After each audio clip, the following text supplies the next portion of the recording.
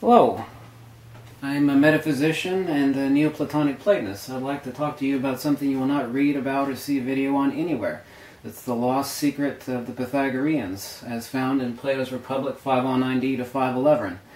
This is the incommensurability of Pythagoras, for which Hippasus was murdered and thrown out to sea for so long ago. What is incommensurability, i.e. the basis of the quote-unquote religion, or specifically the metaphysics of the Pythagoreans that's so important and the basis of everything that we're starting to understand today? And of course we today call it profanely sacred geometry, but it refers to as the ontology, or the non-empirical metaphysics which underlies everything that we see within the phenomenal world. And why were the Pythagoreans and Plato and all the Neoplatonists so interested in numbers? They were not interested in it for the sake of the golden section itself, as we see things in beauty and the ratios in nature. Let's take a look at Plato's Republic 509d to 511 and take a look at Plato's divided line. We take the divided line of Plato, we divide it in the even and mean ratio once, then we divide each section again. What we end up with is phi, 1, 1, and 1 over phi. Professor Scott Olson of Ocala, Florida made this discovery many years ago. However, this is only about 2 or 3% of the discovery. I've been working on this and published an article about it back in 2005 and have about 300 some pages plus written on this discovery, and I have every book ever written on the Pythagoreans, the Neoplatonists, and their number ontology. I'm not talking about numerology or anything related to paganism. We're talking about Hellenic rationalism, the actual metaphysics and science of Numenius, Proclus, Plotinus, Numenius, Albanus, Plato, specifically Pythagoras, and who knows before him, of which we don't have a recorded history. What is a divided line taken in whole? This proof was made by Scott Olson many years ago. Phi, 1, 1, and 1 over phi of Plato's divided line. Taken in totality, this equals phi cubed, or 4.23606. And what is phi cubed?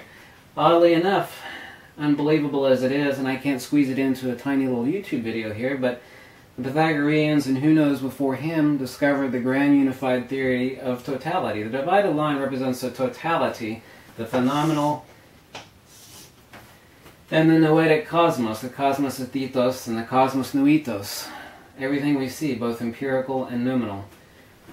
We end up with 1 over phi to negative 3, which is 0.23606. 1 divided by phi to negative 3 equals phi cubed, which equals the totality of the divided line. What does this form the basis of, and why is it important? Why is the incommensurability of the specific line important, and why is this just not dry, boring math? What does this have to do with the golden ratio and the divided section? What? It forms an isosceles triangle. I'm breaking a chalk there. The degrees 108, 36, and 36. Well, why is this important? What does this have to do with anything? This is the basis of the Pythagorean Pentagram. It's the triple pentagram of the Pythagoreans. Nobody's discovered this until now, that Plato's divided line in its totality, base of phi, sloping angles of 1 and 1, the special isosceles triangle, which forms the entire basis, entire metaphysics of Platonism and Pythagoreanism, is this special isosceles triangle, whose vertical, I'll tell you why this is slanted later, not directly to the midpoint, but slanted. 1 over phi is the vertical. This is the triple isosceles triangle of the pentagram. Of course, we refer to pentagram or the pentalpha, meaning 5, but it refers to the 3 triangles which intersect, which forms the basis of Pythagorean monism. 1, 1, 2, 3, 5, 8, etc., which forms the Fibonacci sequence. This is the monad, this is the aisthetos dias, or the nous, as Plotinus calls it in 5.4.2.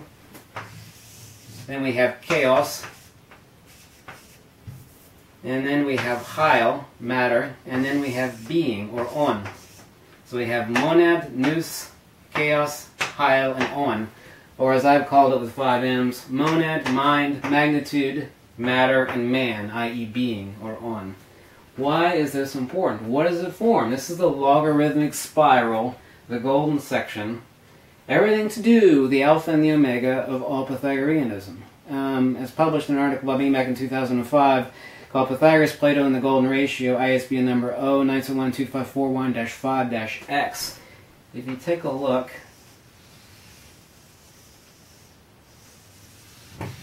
we have the logarithmic spiral. I will tell you why in another video why it doesn't intersect with 1 over 5 over here. Basically the reason is that this is chaos and heil, i.e. space and matter, and this refers to the monad and the nous. This is the aisthetos dios of the Pythagoreans. Why is this important? Why is this form the basis of all Pythagoreanism? Why has nobody understood until I published and made the discovery in 2005 that the 1-1-5 triangle is the basis of all Pythagorean science,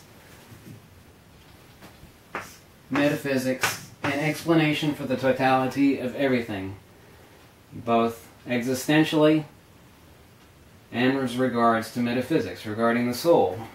The psyche to pantos, the cosmos noetos, what does this have to do with a vertical of 1 over 5? Remember, each one of these, 1, 1, 5, and 1 over 5, forms the basis of Plato's divided line, which is 5, 1, 1.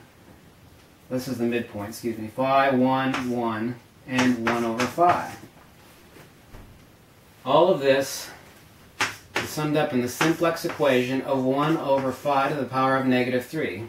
This is the totality of everything in Plato's divided line, which is phi cubed. Phi, 1, 1, and 1 over 5 is phi cubed, which is equal to 1 over 5 to the power of -3. Phi is the 1 as 1 is the phi. This is a mathematical certainty. It doesn't have to be proven by me. This was proven a long time ago. This would literally take about 30 videos to get into all the details and the proofs and the elaborations to why this is so important.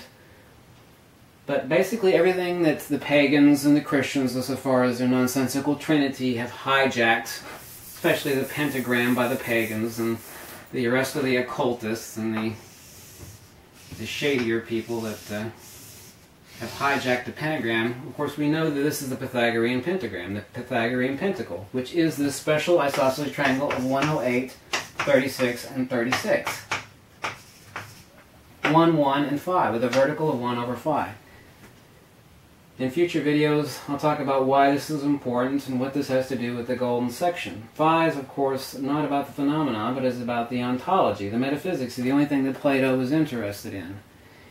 We abducted, of course, Scott Olson wrote a rather large paper about abduction, literally working back, trying to figure out through the existential universe, as above, so below, therefore we're able to deduce about the absolute. Of course, the Christians, in their insane stupidity, have tried to project this as meaning that the golden section is somehow proof of God. Actually, Plato and Plotinus specifically deny that the absolute, or the monad, is a being. Of course, that is irrational and is completely against Hellenic rationalism, and is specifically against what Plotinus elaborated in great detail about. And of course, Plato did not believe that the monad was being. Of course, all creationism is a pure stupidity. Why the golden section and why the specific triangle is proof of the incommensurability of what the Pythagoreans were so interested in, why Hippasus was killed for making this elaboration and spreading out the quote-unquote secret of the Pythagoreans. In a future video we'll talk about specific details about the Fibonacci sequence, such as 1, 1, this is the trinity, 1, 1, remember the monad, the mind, 2 and 3, this is the second, and this is the third. This is the actual Pythagorean trinity, the monad, the nous, the chaos, the heil, and the on. Monad, mind, magnitude, matter, and man. Magnitude, matter, in all Platonic metaphysics, of course, is one thing. The aisthetos dios, the monad, and the nous is, of course, one. That is principle and attribute. Of course, the conservation of the pure metaphysics of all monism, be it Advaita Vedanta or Pythagorean monism, and specifically what Plato and Plotinus talks about specifically, there cannot be other than the one. So if the one is this, then what is this? Well, it's very simple. This is principle and attribute. Both are one. This is the proof against creationism. This is the proof against nihilism or atheism or materialism. a genuine affirmation of what the greatest minds who have ever walked the face of this earth, Pythagoras, Plato, Plotinus, have all said is wrapped up in the incommensurability of this specific isosceles triangle, and what it has to do with the incommensurability of everything we see in nature, and what this has to do with the metaphysics and the ontology of being, or the pre-existence of genuine being, i.e. the soul, and how the Platonists and the Pythagoreans abducted, were able to deduce the nature of the absolute and how all things work together to form a union, the harmonia. I mean, I can go on and make 30, 40 videos about this, and I still wouldn't even scratch the surface. But this is a discovery that I made back in 2005, and I'll talk about it further in future videos. I hope you find this interesting, and excuse me for my bad penmanship with the chalk here.